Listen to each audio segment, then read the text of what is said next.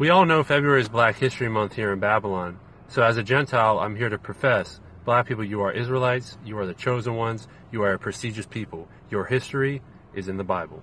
In order to better understand why you are Israelites, I'm going to bring forward two witnesses from Deuteronomy 28. And if you're not familiar with it, Deuteronomy 28 outlines the curses of the Israelites for not hearkening unto the voice of the Lord. Now I'll bring forth my first witness from Deuteronomy 28 and 15.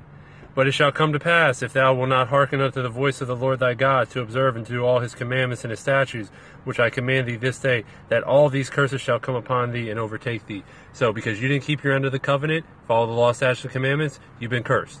Let's take a look at one of those curses and see if it applies. Deuteronomy 28:66 reads, And thy life shall hang in doubt before thee, and thou shalt fear day and night, and shall have no assurance of thy life.